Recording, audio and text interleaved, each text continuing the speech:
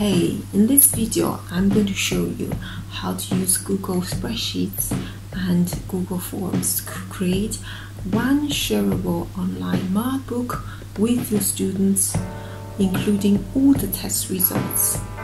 I'm also going to show you the way you can give the students feedback, you can check the students' progress, and also make valid assessments. In fact, this is our final result. Let's dive into it.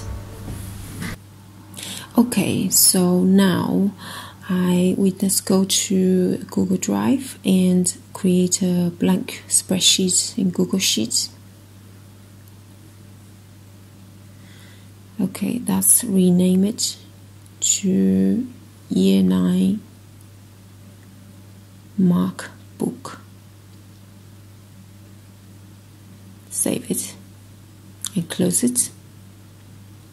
Now you can already see I got Quizlet, a test, and also another numbers quiz. So I would like to link both to the Mark book.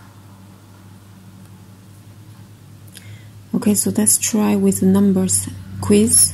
So you want to go to the response and then click the three dots to select response destination, and you want to select existing spreadsheets, so that's connect to the Year 9 Mark book. Select. Okay, that one is done, so it says spreadsheet linked. Now we do the Quizlet one as well. So again, you select response destination and select existing spreadsheet. Again, that's linked to the Year 9 Mark book. Select.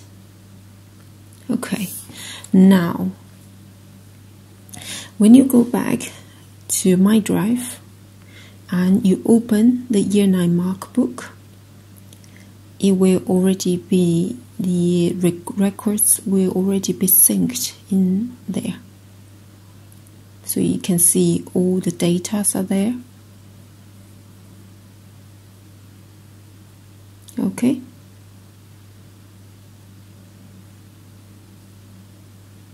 And now I would like to change the name of the sheets to obviously link to the actual quiz.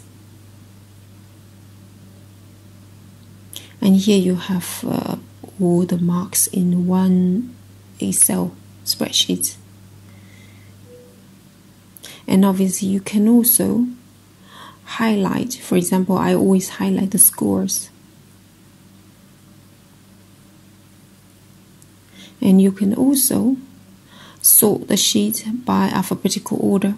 So you can sort it by student names or by the numbers and so on. And then now you can also make it as tight as how many characters there are.